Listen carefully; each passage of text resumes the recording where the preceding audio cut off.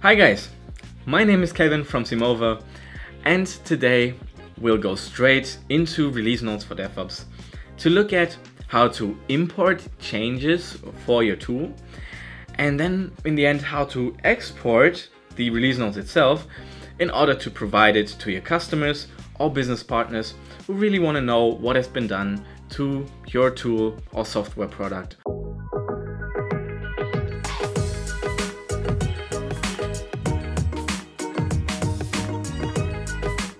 So for that, I'll jump straight into Azure Devops and I'll go into the section Release Notes for DevOps.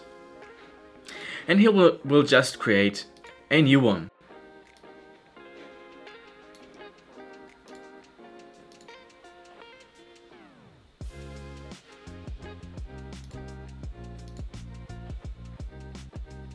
So I'll click on Create. And now my release note has been created and I'll jump straight into it. Of course, it's for now quite empty in here, so I'll import some changes. Here we have different types.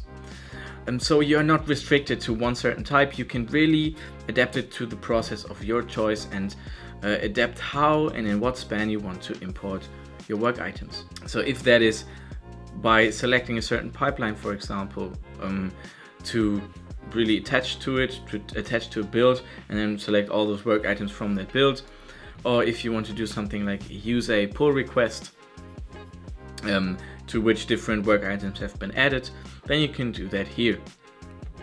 Also, queries of course are possible. Build your own query, import the work items of your choice, and you are good to go.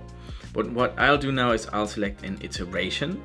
So I have a Scrum team, I'll select that Scrum team and I'll pick their sprint 1, for example, because we on our side, in our example, we do that based on different iterations in which one version really is completely created from scratch. And what happens here now is that all the change logs are added into my release note. And now we see on the right side immediately that a really professional looking release note has been created.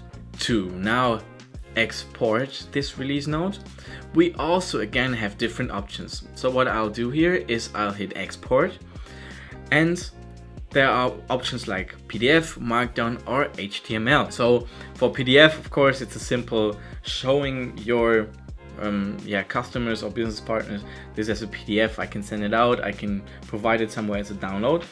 And for Markdown and HTML, we have even more options like presenting this in a website or something like this, because we can push it to a repository of our own choice, and this repository will then lead to you being able to attach to it with your website, push it to your website, however you want to work with it in the end. The first thing I want to show you is a simple download. It's pretty basic. I go to browser download here, and this will present it as a PDF, which I can print, put to my desktop, whatever I want to do.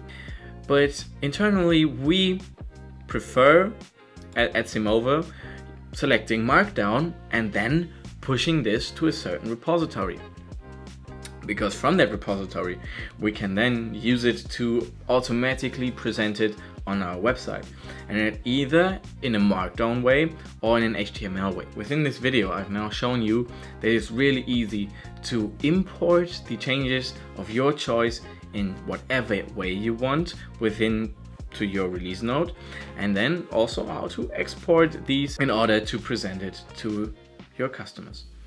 And furthermore, you can completely automate that process, because what we internally also do is we have a piece of code, we put it into our pipeline, and then it pushes a Markdown file or an HTML file, if you want it, to a certain repository, and this is completely automated. And we also provide the information within our tool on how you can do this yourselves, so that in the end you have a fully automated and streamlined process to present any type of change to all of your customers and business partners.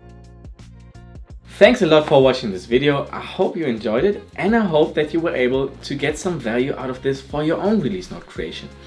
Simply go down to the comments if you have any questions, leave a like, and also feel free to check out our other videos regarding the release note creation.